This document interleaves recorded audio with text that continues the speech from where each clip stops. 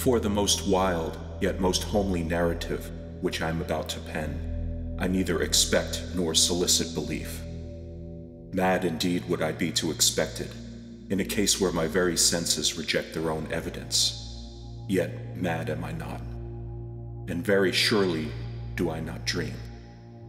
But tomorrow I die, and today I would unburthen my soul. My immediate purpose is to place before the world, plainly, succinctly, and without comment, a series of mere household events. In their consequences, these events have terrified, have tortured, have destroyed me. Yet I will not attempt to expound them. To me, they have presented little but horror. To many, they will seem less terrible than Baroque's. Hereafter, perhaps, some intellect may be found which will reduce my phantasm to the commonplace. Some intellect more calm, more logical, and far less excitable than my own, which will perceive, in the circumstances I detail with awe, nothing more than an ordinary succession of very natural causes and effects. From my infancy, I was noted for the docility and humanity of my disposition. My tenderness of heart was even so conspicuous as to make me the jest of my companions. I was especially fond of animals, and was indulged by my parents with a great variety of pets. With these I spent most of my time, and never was so happy as when feeding and caressing them. This peculiarity of character grew with my growth, and in my manhood I derived from it one of my principal sources of pleasure. To those who have cherished an affection for a faithful and sagacious dog, I need hardly be at the trouble of explaining the nature or the intensity of the gratification thus derivable. There is something in the unselfish and self-sacrificing love of a brute which goes directly to the heart of him who has the frequent occasion to test the paltry friendship and gossamer fidelity of mere man. I married early, and was happy to find in my wife a disposition not uncongenial with my own. Observing my partiality for domestic pets, she lost no opportunity of procuring those of the most agreeable kind. We had birds, goldfish, a fine dog, rabbits, a small monkey, and a cat. This latter was a remarkably large and beautiful animal, entirely black and sagacious to an astonishing degree. In speaking of his intelligence, my wife, who at heart was not a little tinctured with superstition, made frequent allusion to the ancient popular notion which regarded all black cats as witches in disguise. Not that she was ever serious upon this point, and I mention the matter at all for no better reason than it happens just now to be remembered. Pluto, this was the cat's name, was my favorite pet and playmate. I alone fed him, and he attended me wherever I went about the house. It was even with difficulty that I could prevent him from following me through the streets.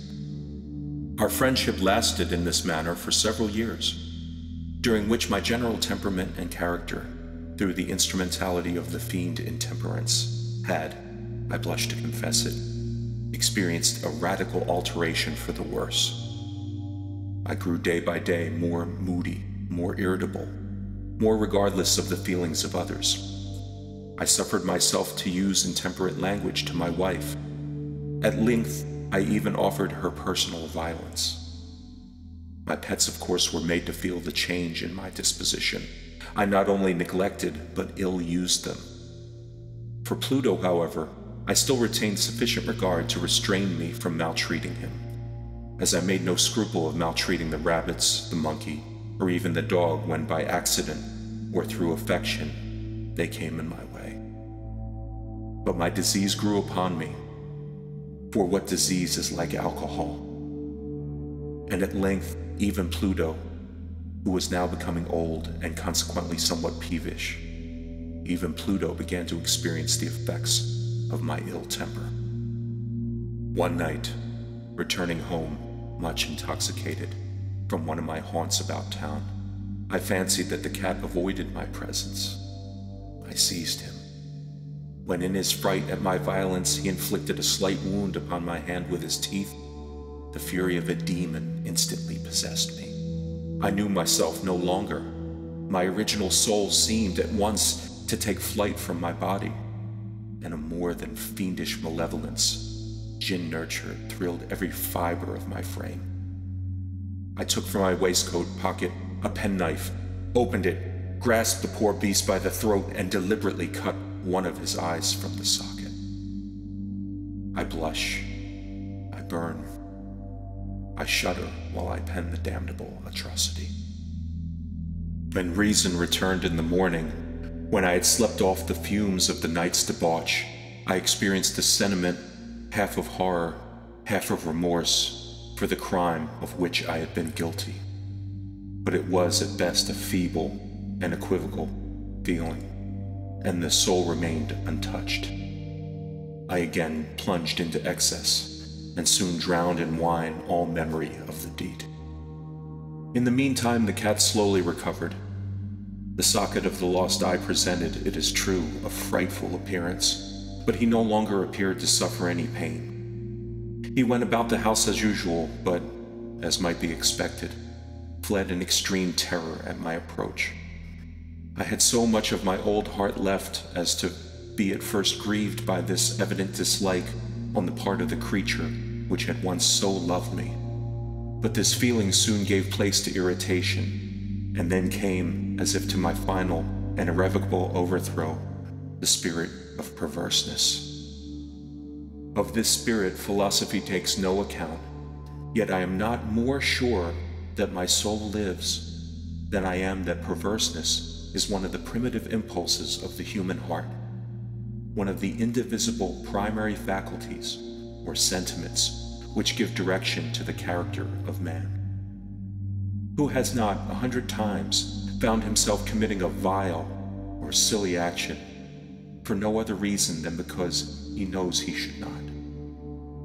Have we not a perpetual inclination in the teeth of our best judgment to violate that which is law, merely because we understand it to be such?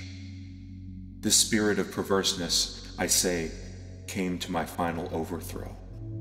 It was this unfathomable longing of the soul to vex itself, to offer violence to its own nature, to do wrong for the wrong's sake only, that urged me to continue and finally to consummate the injury I had inflicted upon the unoffending brute.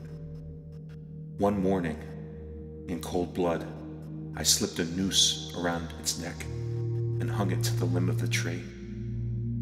I hung it with the tears streaming from my eyes and with the bitterest remorse at my heart. I hung it because I knew that it had loved me, and because I felt it had given me no reason of offense. Hung it because I knew that in doing so I was committing a sin, a deadly sin, that would so jeopardize my immortal soul as to place it, if such a thing were possible, even beyond the reach of the infinite mercy of the most merciful and most terrible God. On the night of the day on which this cruel deed was done, I was aroused from sleep by the cry of fire. The curtains of my bed were in flames, the whole house was blazing. It was with great difficulty that my wife, a servant, and myself made our escape from the conflagration. The destruction was complete. My entire world wealth was swallowed up, and I resigned myself thenceforward to despair. I am above the weakness of seeking to establish a sequence of cause and effect between the disaster and the atrocity, but I am detailing a chain of facts and wish not to leave even a possible link imperfect. On the day succeeding the fire, I visited the ruins. The walls, with one exception, had fallen in. This exception was found in a compartment wall, not very thick, which stood about the middle of the house and against which had rested the head of my bed. The plastering had here, in great measure, resisted the action of the fire, a fact which I attributed to its having been recently spread. About this wall, a dense crowd were collected, and many persons seemed to be examining a particular portion of it with very minute and eager attention. The words strange, singular, and other similar expressions excited my curiosity. I approached and saw, as if graven in bas relief upon the white surface, the figure of a gigantic cat. The impression was given with an accuracy truly marvelous. There was a rope about the animal's neck. When I first beheld this apparition, for I could scarcely regard it as less, my wonder and my terror were extreme, but at length reflection came to my aid. The cat, I remembered, had been hung in the garden adjacent to the house. Upon the alarm of fire, this garden had been immediately filled by the crowd, by some one of whom the animal must have been cut from the tree and thrown through an open window into my chamber. This had probably been done with the view of arousing me from my sleep. The falling of other walls had compressed the victim of my cruelty into the substance of the freshly spread plaster, the lime of which, with the flames and the ammonia from the carcass, had then accomplished the portraiture as I saw it.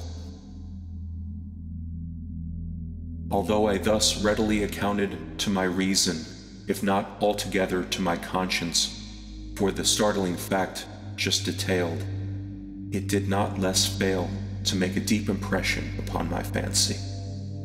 For months I could not rid myself of the phantasm of the cat, and during this period there came back into my spirit a half-sentiment that seemed, but was not, remorse. I went so far as to regret the loss of the animal, and to look about me among the vile haunts which I now habitually frequented, or another pet of the same species, and of somewhat similar appearance, with which to supply its place.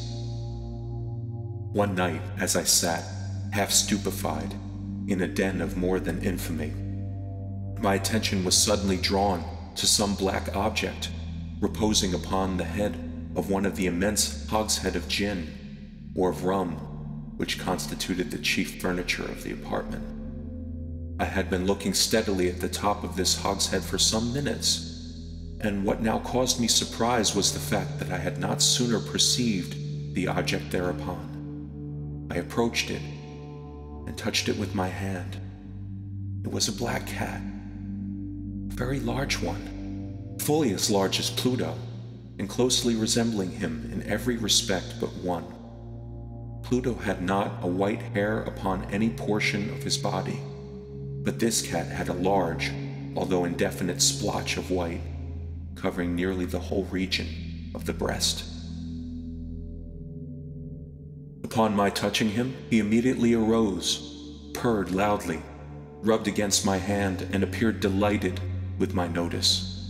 This, then, was the very creature of which I was in search. I at once offered to purchase it of the landlord, but this person made no claim to it, knew nothing of it, had never seen it before. I continued my caress, and when I prepared to go home, the animal evinced a disposition to accompany me. I permitted it to do so, occasionally stooping and patting it as I proceeded. When it reached the house, it domesticated itself at once and became immediately a great favorite with my wife. For my own part, I soon found a dislike to it arising within me. This was just the reverse of what I had anticipated, but I know not how or why it was. Its evident fondness for myself rather disgusted and annoyed. By slow degrees, these feelings of disgust and annoyance rose into the bitterness of hatred. I avoided the creature. A certain sense of shame and the remembrance of my former deed of cruelty preventing me from physically abusing it. I did not for some weeks strike or otherwise violently ill-use it, but gradually, very gradually, I came to look upon it with unutterable loathing and to flee silently from its odious presence, as if from the breath of pestilence. What added, no doubt, to my hatred of the beast was the discovery on the morning after I brought it home that, like Pluto, it also had been deprived of one of its eyes. This circumstance, however, only endeared it to my wife, who, as I have already said, possessed in a high degree that humanity of feeling which had once been my distinguishing trait, and the source of many of my simplest and purest pleasures. With my aversion to this cat, however, its partiality for myself seemed to increase. It followed my footsteps with a pertinacity which it would be difficult to make the reader comprehend. Whenever I sat, it would crouch beneath my chair, or spring upon my knees, covering me with its loathsome caresses. If I arose to walk, it would get between my feet and thus nearly throw me down, or fastening its long and sharp claws in my dress, clamber in this manner to my breast. At such times, although I longed to destroy it with a blow, I was yet withheld from doing, partly by memory of my former crime, but chiefly, let me confess it at once, by absolute dread of the beast. This dread was not exactly a dread of physical evil, and yet I should be at a loss how to otherwise define it. I am almost ashamed to own, yes, even in this felon's cell, I am almost ashamed to own that the terror and horror with which the animal inspired me had been heightened by one of the merest chimeras it would be possible to conceive. My wife had called attention more than once to the character of the mark of white hair of which I have spoken, and which constituted the sole visible difference between the strange beast and the one I had destroyed. The reader will remember that this mark, although large, had been originally very indefinite, but by slow degrees nearly imperceptible, and which for a long time my reason struggled to reject as fanciful, it had at length assumed a rigorous distinctness of outline.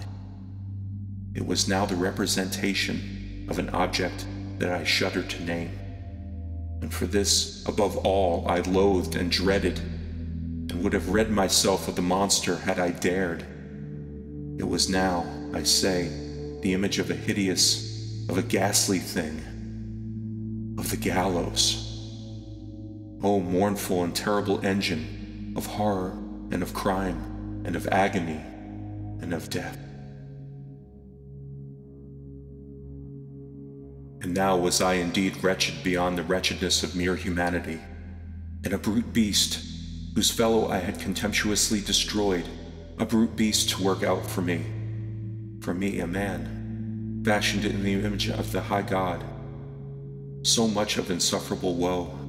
Alas, neither by day nor by night knew I the blessing of rest any more. During the former, the creature left me no moment alone, and in the latter, I started hourly from dreams of unutterable fear to find the hot breath of the thing upon my face and its vast weight, an incarnate nightmare that I had no power to shake off, incumbent eternally upon my heart. Beneath the pressure of torments such as these, the feeble remnant of the good within me succumbed. Evil thoughts became my sole intimates, the darkest and most evil of thoughts. The moodiness of my usual temper increased to hatred of all things and of all mankind, while from the sudden, frequent, and ungovernable outbursts of fury to which I now blindly abandoned myself, my uncomplaining wife, alas, was the most usual and the most patient of sufferers. One day she accompanied me, upon some household errand, into the cellar of the old building which our poverty compelled us to inhabit. The cat followed me down the steep stairs, and nearly throwing me headlong exasperated me into madness.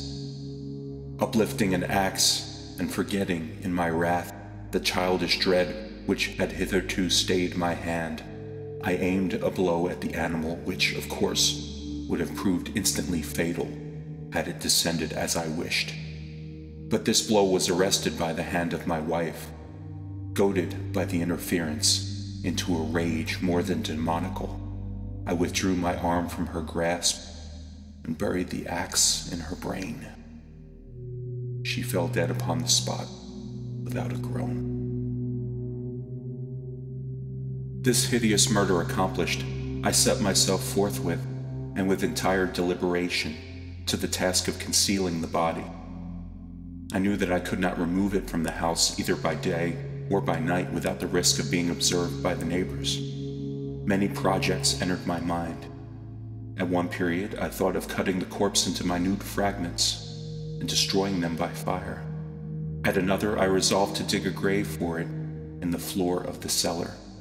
Again, I deliberated about casting it in the well in the yard, about packing it in a box, as if merchandise, with the usual arrangements, and so getting a porter to take it from the house.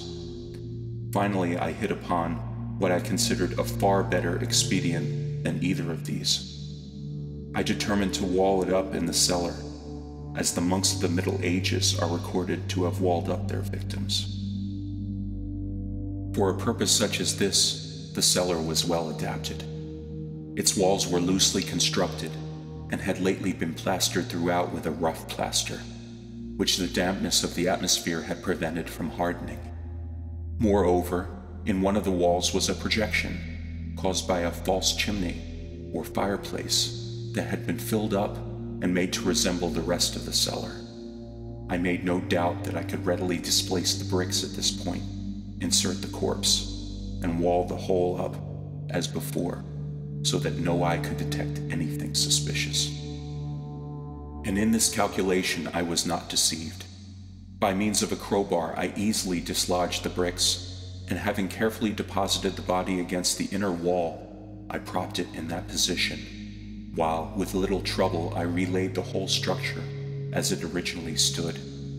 Having procured mortar, sand, and hair, with every possible precaution, I prepared a plaster which could not be distinguished from the old, and with this I very carefully went over the new brickwork. When I had finished, I felt satisfied that all was right. The wall did not present the slightest appearance of having been disturbed. The rubbish on the floor was picked up with the minutest care. I looked around triumphantly and said to myself, "Here at least, then, my labor has not been in vain."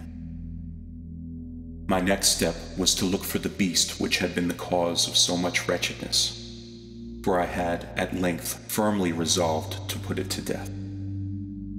Had I been able to meet with it at that moment, there could have been no doubt of its fate, but it appeared that the crafty animal had been alarmed by the violence of my previous anger and forbore to present itself in my present mood. It is impossible to describe or to imagine the deep, the blissful sense of relief to which the absence of the detested creature occasioned in my bosom.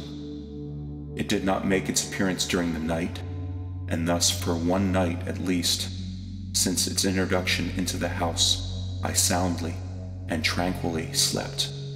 I slept even with the burden of murder upon my soul. The second and the third day passed, and still my tormentor came not. Once again I breathed as a free man. The monster in terror had fled the premises forever. I should behold it no more. My happiness was supreme. The guilt of my dark deed disturbed me but little. Some few inquiries had been made, but these had been readily answered. Even a search had been instituted, but of course nothing was to be discovered. I looked upon my future felicity as secured.